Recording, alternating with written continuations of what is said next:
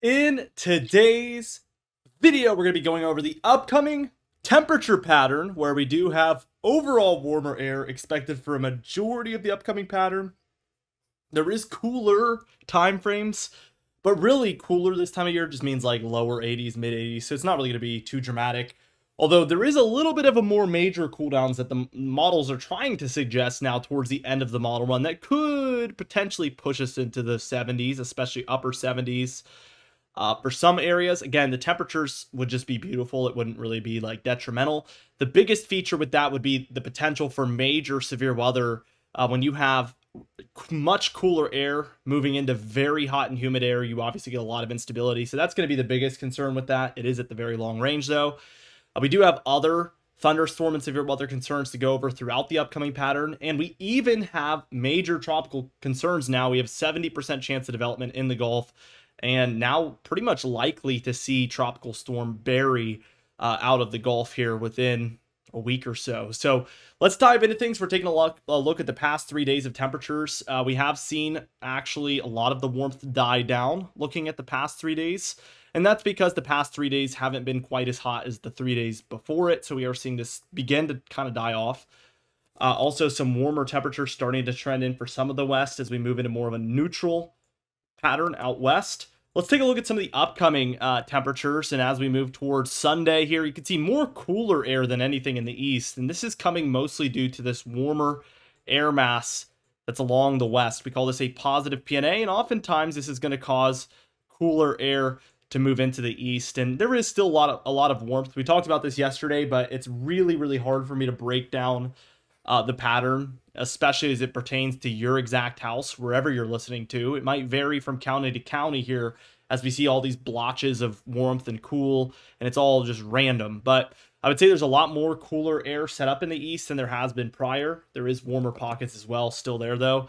So it really just depends on where you're at. Monday is a lot of the same. Tuesday, the 1st here, much cooler in the east. Now looking at over 75% of areas in the east dealing with at least neutral conditions to below average conditions there. Wednesday the 2nd, warming up a little bit, very average. Thursday the 3rd, maybe more warm than anything, so we start to move back into this warmer pattern. Friday the 4th is pretty hot in the east. The most major heat will be located over the north central states into some of the kind of Great Lakes. Of course, their averages are a little lower up there, but this might be some pretty severe heat up there. So just be on the lookout for that for 4th of July. Sunday the 5th, or Saturday the 5th, better yet, getting even hotter in the east as that hot air is transitioning eastward. A lot of this is happening, again, due to the opposite as what we were talking about earlier. Cooler conditions sitting over the west. So more heat is overall starting to take over for the east. Monday the 7th, same thing. Tuesday the 8th, Wednesday the 9th, getting even hotter in the east. Thursday the 10th here. But what we're seeing is this dramatic heat wave for the western states, and this is forcing a bit of an Arctic air mass into the east.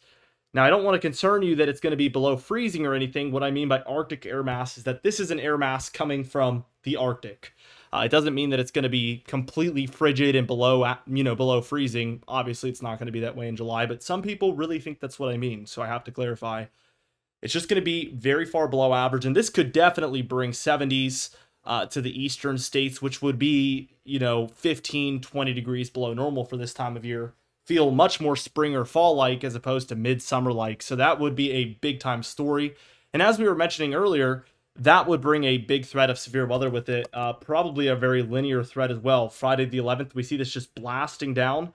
It does have a cold front on the front end of it. So again, thunderstorms would be abundant throughout that area between the warmth and the severe cold.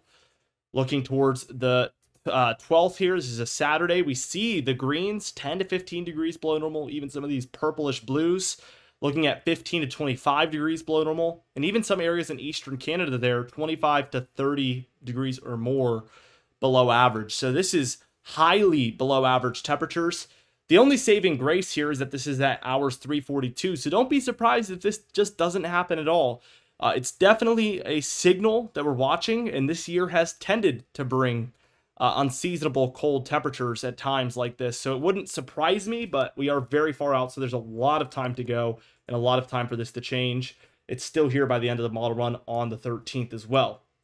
Now, looking at some of our precipitation, we are in a very stormy pattern in the east, really as soon as today, Saturday the 28th. We see by tomorrow on Sunday the 29th, there's plenty of storms around. Monday on the 30th, maybe even more widespread there with some of that storminess.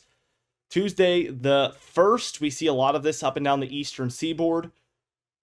Wednesday the 2nd is the first day where we really start to slow down for a lot of the east, especially these more northern areas in the east. We could see areas closer to the Gulf and southeast coast have some storms around, but the more northern areas do dry up quite a bit by mid next week.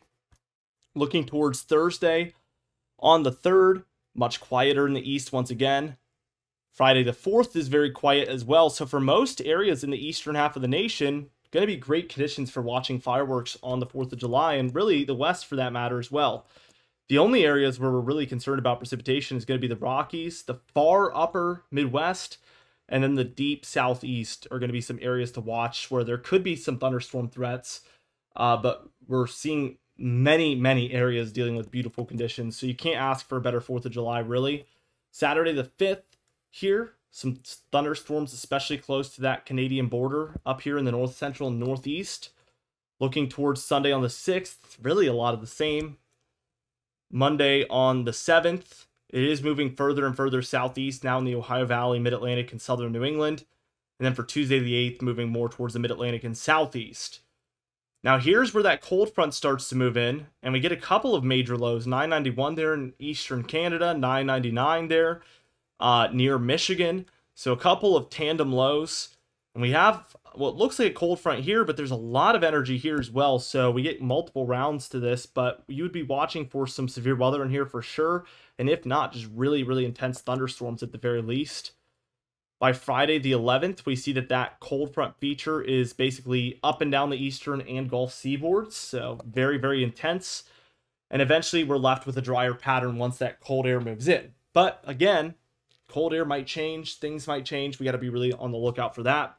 Total precipitation here, as far as the entire model run, we do see a decent amount here in the east, although it's going to be very close to normal for most areas. It's really the west where we're concerned about very dry conditions, but it is fairly typical in the summertime like this. Looking at the anomalies, again, mostly below average for a lot of the west.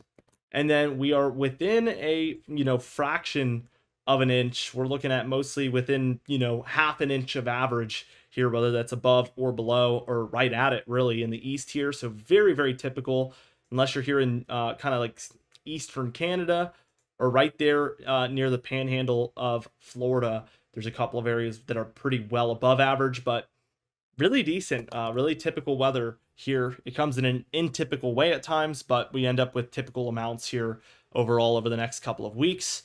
Storm Prediction Center outlooks here. The lighter greens are going to be our general thunderstorm risk areas where we expect general thunderstorms, but not severe weather. These forecasts are very tricky though, so heed every watch warning and advisory still pay attention. Dangerous weather does happen outside of where it's expected. Your two darker green areas are your level 1 marginal risk where we expect isolated severe weather, and then the 2 slight risk areas are going to be those yellow regions where we expect more scattered about severe weather to be occurring today on Saturday. Tomorrow on Sunday, we see again general thunderstorm risk for a lot of areas, 2 marginal risks, and then a singular slight risk there for the Midwest. And by day 3 on Monday the 30th, as of now, we have very large general thunderstorm risk area and 2 marginal risk areas there over the Mid-Atlantic, and then more of the Midwest and parts of the Ohio Valley. Now, we're still tracking those tropical concerns, as we mentioned, and yesterday it was only a, 30% chance of development. It was a code yellow, so there's yellow, orange, and red. We were at yellow, the lightest risk, but I told you guys that almost every tropical system starts out as a yellow one, and they have to move up from there or basically dissipate, so I told you guys you could see some increases, but I didn't expect this big of one overnight. We now sit at a 70% chance of development, both over the next 48 hours and the next 7 days. So if this one develops, it is expected to happen over the next 2 or 3 days, likely. So we're going to be watching this one very closely in the southern Gulf of Mexico. We will keep you guys up to date with that. Obviously, any tropical concerns in the Gulf are concerning for most people. And we'll start to get ideas of where this one could track later on if it does develop. So be tuning in daily as we're going to discuss this pretty consistently. Be sure to subscribe. We upload every single day. You can even hit the bell icon for daily notifications when we upload so you never miss one. Be sure to like the video if you did enjoy it. Leave a comment down below, and I'll see you guys in the next video.